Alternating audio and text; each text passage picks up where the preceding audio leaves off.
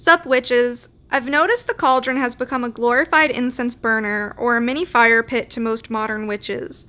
And that's all great ways to utilize this magical tool, but I wanted to show you that contrary to popular belief, it is still great for potion brewing. When we think of potion brewing, we imagine a large bubbling cauldron over a roaring fire. However, the modern witch has the widely overlooked convenience of an oven, which is the heat source we will be using today to brew our potion. Before we get into this video, if you love our witchy talks as much as I do, hit the subscribe button so you miss not a single one. Okay, now let me show you my potion making process by demonstrating this super easy luck potion that can be used in many different ways, which I'll go over at the end of the video. So let's go over all the supplies we're going to need for the potion brewing process.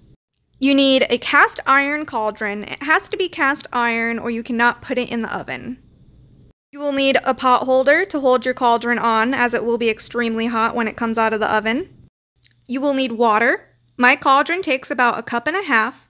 Depending on the potion that you're brewing, you will want to choose between water that has been charged in the sun or in the moon.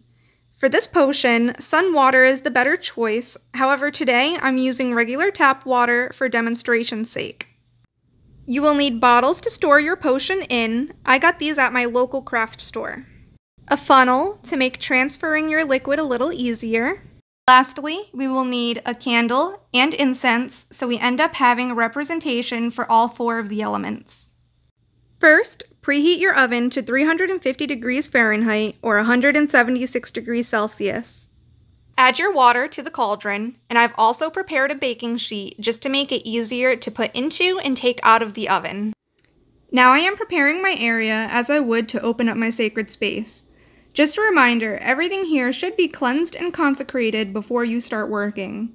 I always incorporate the 4 elements into my ritual, being represented here by the candle, incense, cauldron, and water.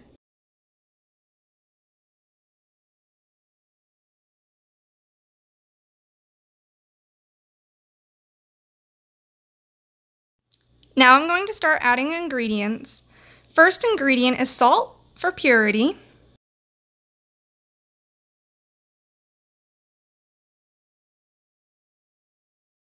The next ingredient is basil for prosperity and luck.